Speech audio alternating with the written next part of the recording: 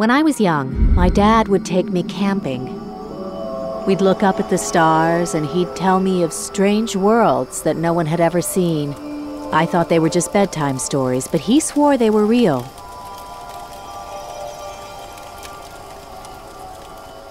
He was a famous scientist back then. People knew him as Crazy Dr. Wright, the man with wild theories on unexplained phenomena. His peers found him eccentric. They made fun of him, but he didn't care. "Expect the unexpected, Ellie," he told me that day 20 years ago when he went on an expedition to prove one of his theories. That was the last time I saw him. An earthquake struck his campsite, and his body was never found. Now here I am, all grown up, on an expedition of my own. I'm a botanist now, specializing in plant exploration, discovering new species. I've spent the past 2 decades proving my own name in science. But for the first time, in this cave in Oceania, I encounter something that science can't explain. And suddenly, after all these years, I think my dad might have been right.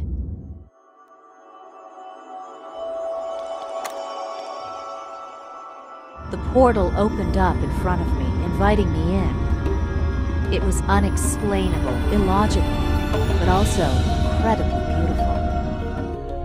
It was everything my dad believed in, right before my very eyes, and everything I had tried hard to forget. It was my curiosity and my desire to connect with a father I sorely missed that led me to do what I thought I never would.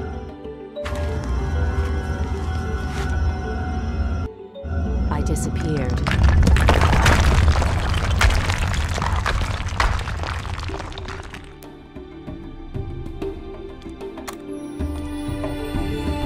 If only my fellow scientists could see me now. Crazy Dr. Wright. That's me. But if I could find a way home and take all this new information with me, I could prove my father and I weren't so crazy after all.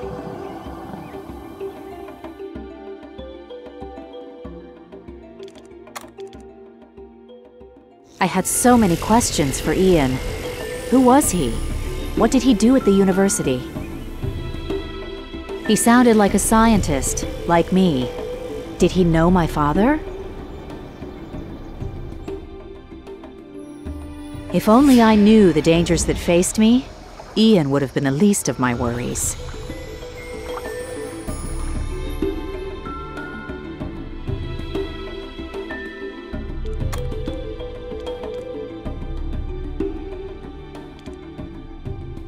Still no sign of the Outlander?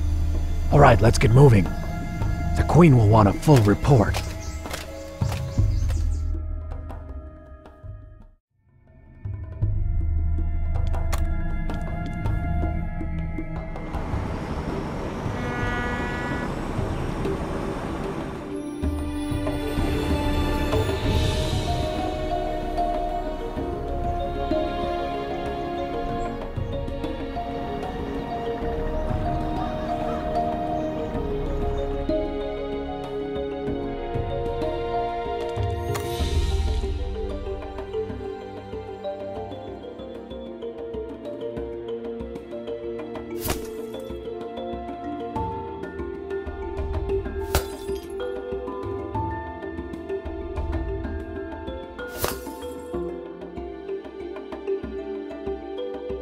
Ian, we've been spotted. Cassandra's warriors are about to intercept us. Ellie, quick, hide! Cassandra can't know about you. Sam, go and get help. I'll keep the research out of sight.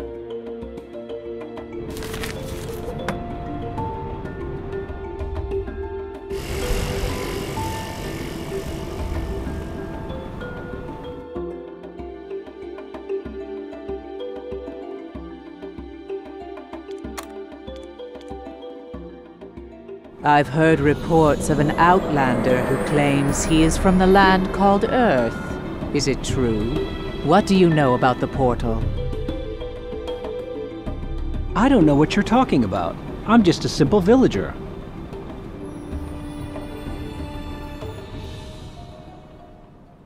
Nonsense. You cannot fool me. I will use that portal, and you will help me find it. Guards, take him to the capital. The rest of you search the ship. Take everything related to Earth. If you find anyone, take them as well.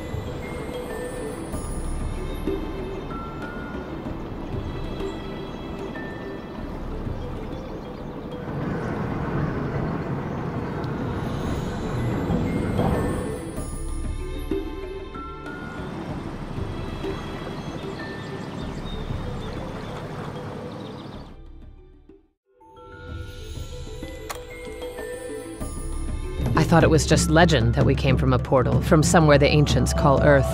I didn't want to waste time searching for it when our village needed to focus on a way to survive. When Ian came, he was the first real proof that Earth was out there. I told him to stay low and keep his studies out of sight. Talking openly about Earth would only get him in trouble. I don't know how Cassandra found out. Surely no one from our village told her. If she took Ian, she must want to use the portal herself. Our only chance to save Ian is to find the portal first.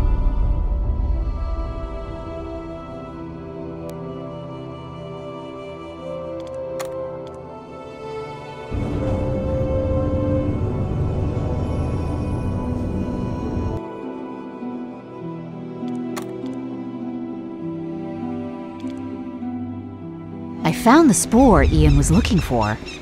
But how did it get underground? And why was it in the hands of a rusted minebot? To find the mother plant and a way back to Earth, I needed to find the next spore. The minebot belonged to Gustav, head of Aquiu, and Ian's trusted friend. Maybe he could tell me where these spores came from.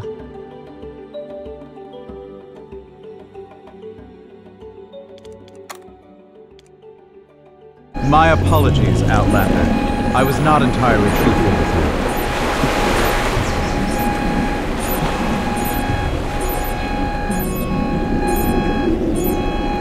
you. That spore and the portal is my life's work. I can't simply let you take it.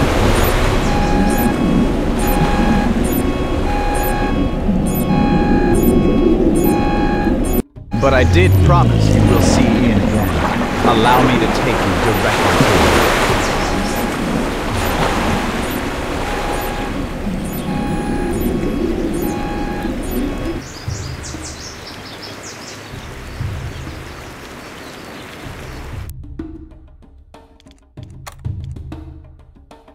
Look what we have here. Delivered straight to my doorstep. Guards, please welcome our guest to the capital.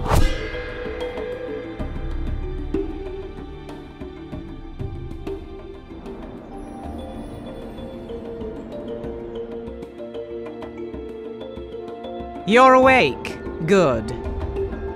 For the last time, Outlander, where is the portal? You still won't talk? Fine. Maybe a few more hours of isolation will help clear your judgment. Guards, drop the cage.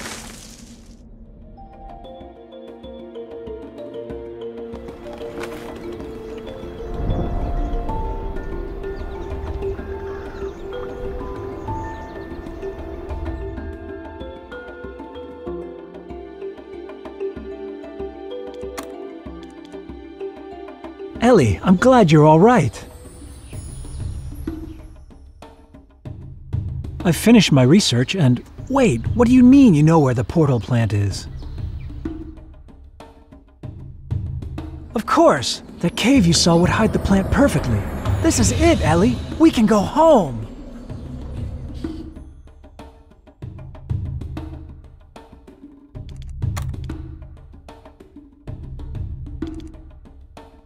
Expect the unexpected. This whole journey has been incredible. I wondered about my father just then, if he faced the dangers I was facing now. At least I wasn't alone. But if I knew what was about to happen, would I still have gone into that cave?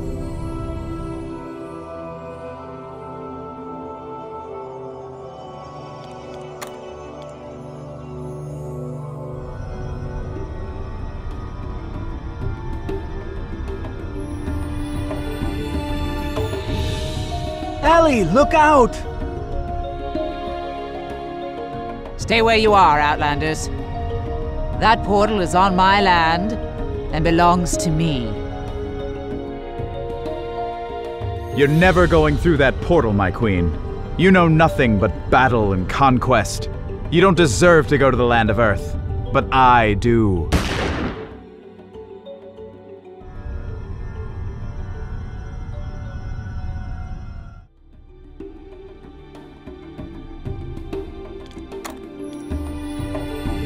You're a fool, Ellie.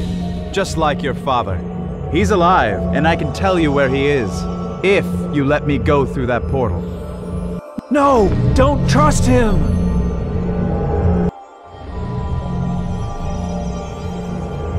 Get out of here, Ellie! Use the portal! Go! The portal went haywire. There was nothing we could do. Just when I found out my father was alive, and somewhere on Botanica, just when I didn't want to leave, the portal swallowed us whole and took us somewhere I didn't expect. But I can tell you one thing, it wasn't home.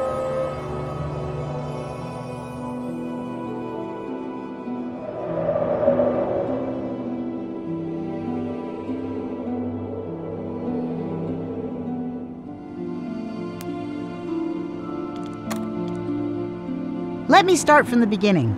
My name is Sam. I was flying with my dragonfly, Eddie, trying to find my friends Ian and Ellie.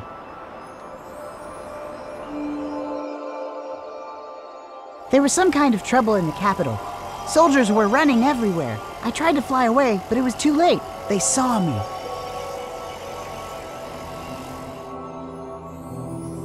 I thought I was done for.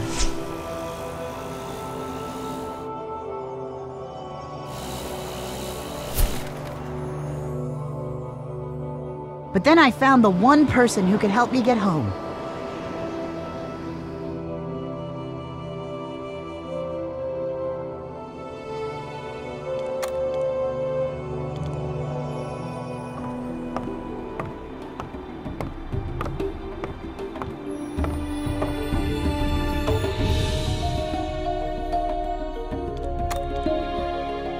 And that's how I found him. A mysterious old man living high up in the floating rocks. He just called himself Joe.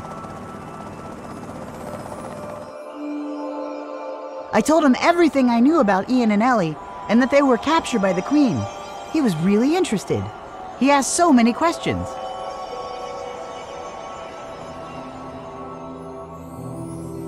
He agreed to help heal Eddie on one condition. He made me promise never to tell anyone who he was or where I found him.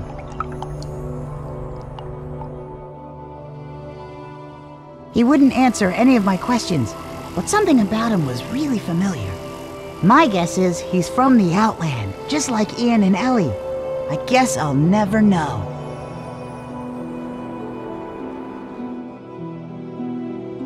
My little Ellie.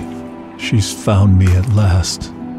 But a terrible catastrophe is about to happen to Botanica. I must find her before it's too late. Hold on, my daughter.